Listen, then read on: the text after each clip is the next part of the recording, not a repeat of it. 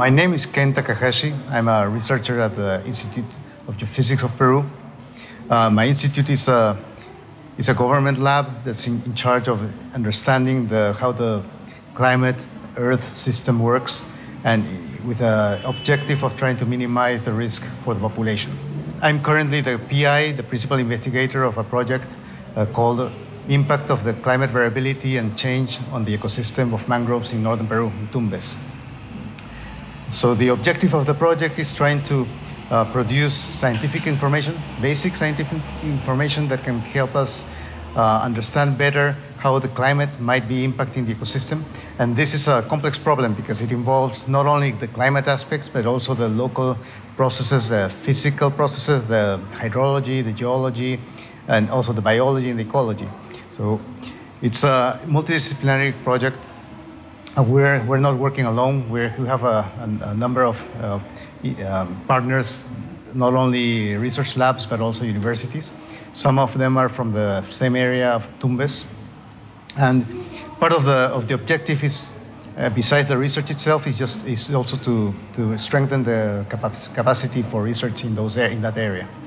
And the project has been very exciting for us because it's the first time somebody is working on these issues in this region. And there's a real void of information.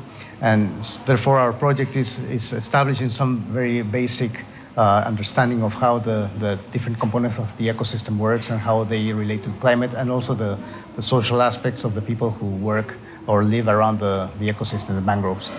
Peru has a lot of interest in the climate change problem, not only from the research communities, but also from the government.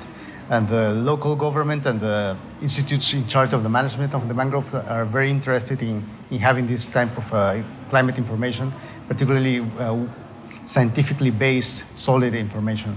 So we've been working with the Institute Cernam, which is the manager of the mangroves, in trying to integrate this information into their decision-making, into the planning for the management for the next few years. And not only for the mangrove itself, but also we're working in collaboration with the Ministry for the Environment to help them to develop economic valuation of the mangrove ecosystem services. We're also working with the Ministry for the Economy in that same aspect. So I think this project is fitting well within the needs of the government and local institutions, and I think it's going to be very, very useful for the future.